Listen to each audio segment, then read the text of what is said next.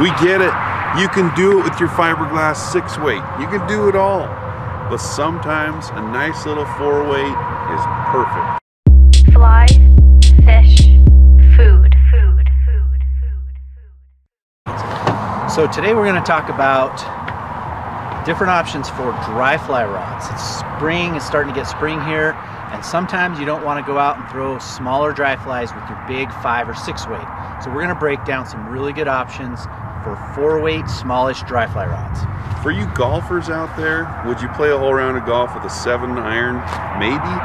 So we're going to show you some other options with fly rods to maybe make your fishing a little bit more enjoyable. So, first of all, we have the g-loomis NRX Plus LP 8.5 foot 4-weight. This is the lightest of the rods that we've tested for this, and it's a really nice rod to throw a really super tight loop, really accurate. You can aerial mend really well with it. It's got a nice moderate feel to it, and it's a really awesome rod just to fish all day long because of how light it is. I felt this one, out of the 4 that we're kind of comparing, was super zippy.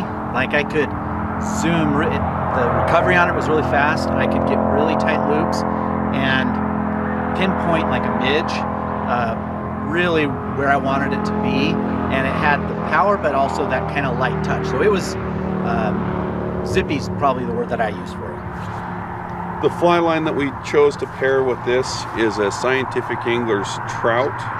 It's the Amplitude Series Trout, just because it's true to line weight. It's a 4-weight line, it's got a longer belly, and it allows you to kind of be more delicate when you're casting.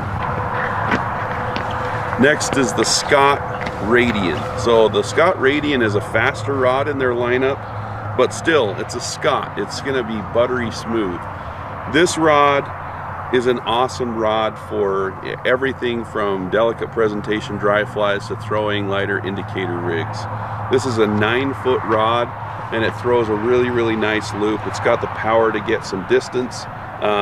Maybe not as good as the G series or the NRX Plus LP in the tight, really delicate situations, but I've really enjoyed throwing this. It's a lightweight rod, it's got plenty of power, and it doesn't feel overly heavy for a 4-weight. I'm kind of the same opinion, where if I was going to go really more delicate, this wouldn't necessarily be the rod. But I mean, one of the things out of all 4 of these that we're comparing, this one I felt was probably more all-purpose. So you could put an indicator rig on it. It's certainly good at throwing dry flies. I mean, the Radian is an insane rod to begin with. But it's got power enough to throw bigger things. You could even do small streamers, whereas I may not do that with maybe the G series, but still lob some really nice small dry flies in there as well. So because of the all-purpose nature of the Radian, we've chosen to pair it with the Scientific Angler's Amplitude Infinity Taper.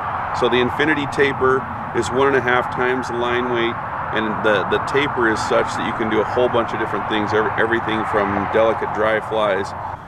So the Amplitude line, like I said, can do everything from delicate dry flies all the way to heavy indicators, and maybe even a good boat rod for throwing longer casts.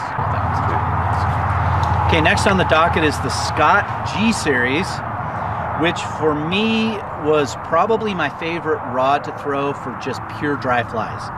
It has more of a progressive flex to it, not as quick a recovery time, but when you cast this, you can feel it. It's still super accurate, and as far as just casting a dry fly and enjoyment of that and just the feel, this was my favorite out of the 4 and how it cast. I agree. So this is arguably the most popular fly rod from Scott, in my opinion. This is the 8-foot 8-inch 4-weight, which is a very unique length, but there's something about that 8-foot 8-inch length that really makes it an awesome presentation rod. Like Curtis said, it's buttery smooth. You're not going to ever slap your fly down too hard on the water. Well, Curtis probably could.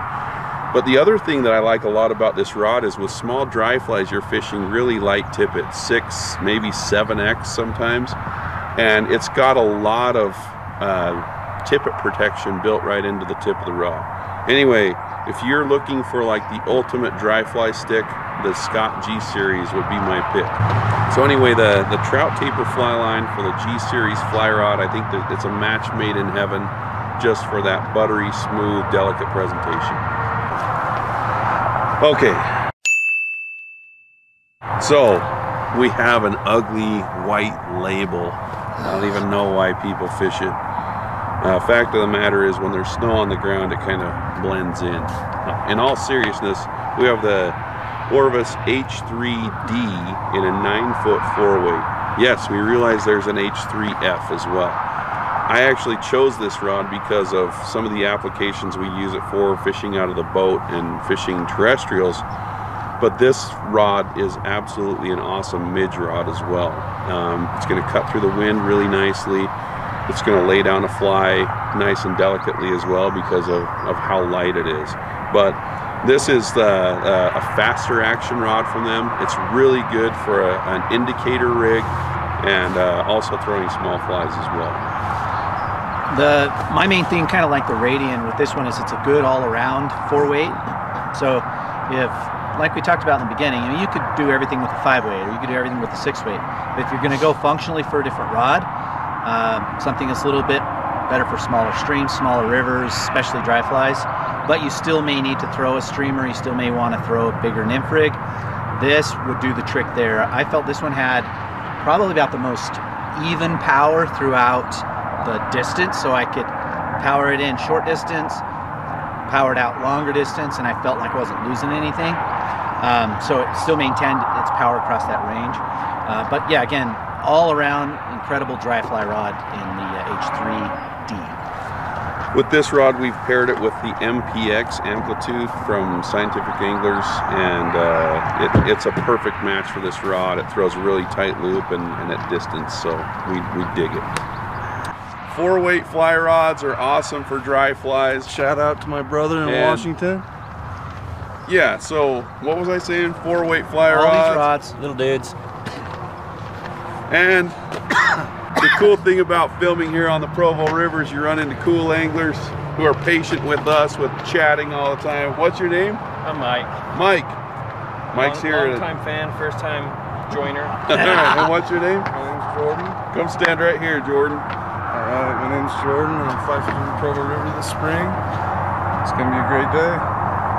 boom. Awesome. There you go. Thanks, guys. You're in the video, fellas.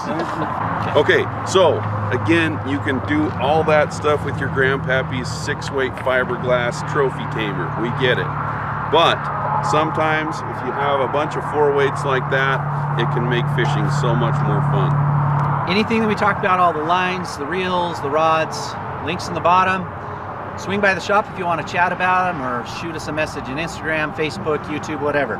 They might have to talk to Lance though. Just call ahead and we'll make him go upstairs. It's fine.